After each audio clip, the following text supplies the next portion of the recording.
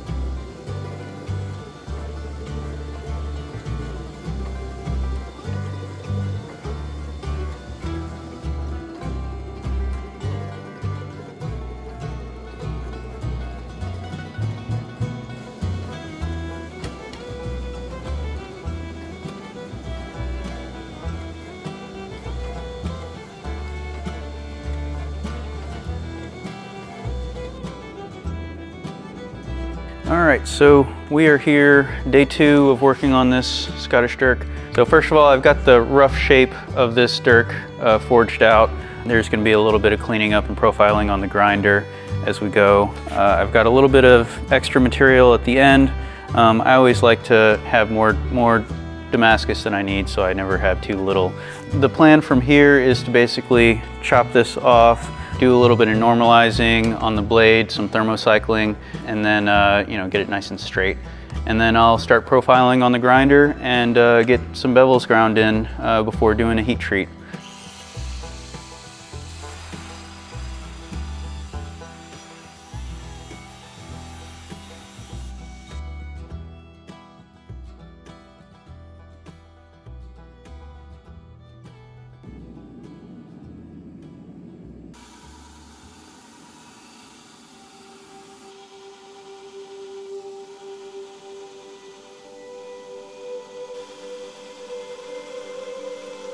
Mm-hmm.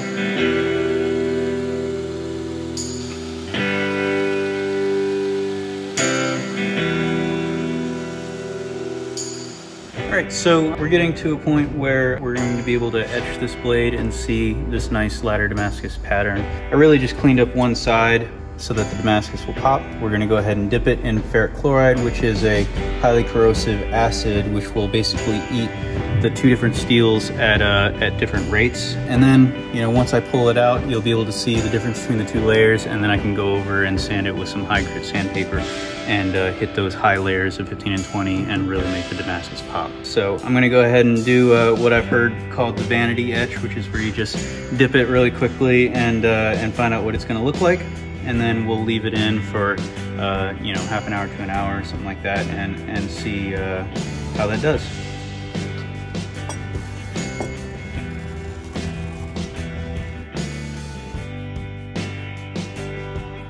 Absolutely beautiful. So yeah, when I etch, I like etching for almost an hour, which I know is a lot longer than a lot of guys. That's typically what I do. Yeah, I mean, I like getting enough of a topography almost, you know, where you get your highs and lows, and it's not just on the surface. I like to be able to feel a little bit of the difference between the two. Exactly. Two steels.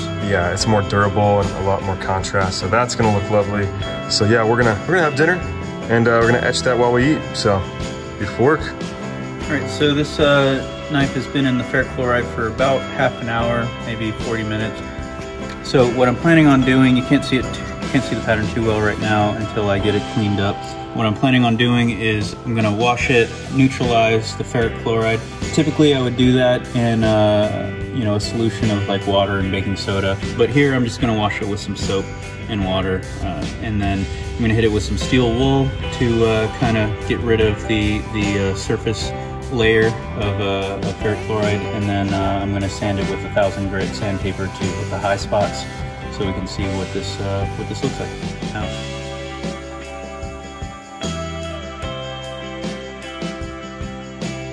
All right, so here is the finished pattern.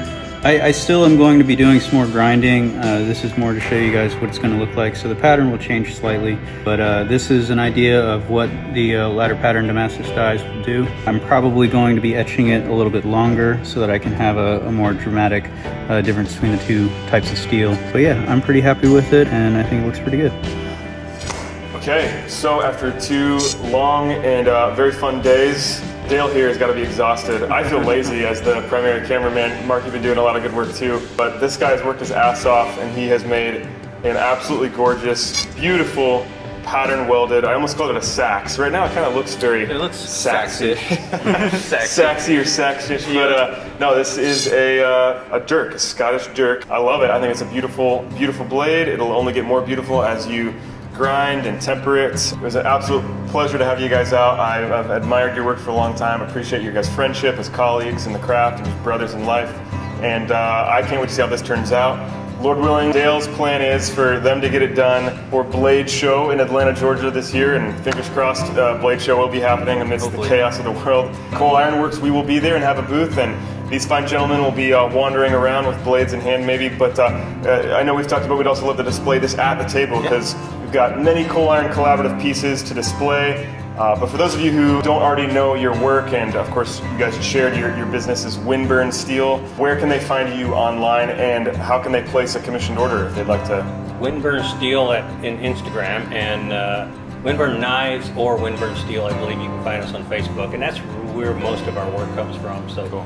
Yeah, if you're interested in a commission, we're taking commissions. We got a bit of a backlog, but definitely taking commissions. You just message us on one of those 2 platforms. Cool. So thank you guys for watching. We want to create, of course, a lot more content out here. And I should have mentioned at the beginning, this is obviously a very new setting as opposed to the last couple of videos. We are in a brand new building here at Cole Ironworks, and I've got my business here, Cedar Lore Forge, and I'm thankful to be shop mates with my friends here at Cole Ironworks. And I look forward to filming a lot more content and sharing it with you guys right here on the Cole Ironworks YouTube page and all over social media. But for now, thanks for watching. Go follow these fine gentlemen's work, and we'll see you on the next one. Peace.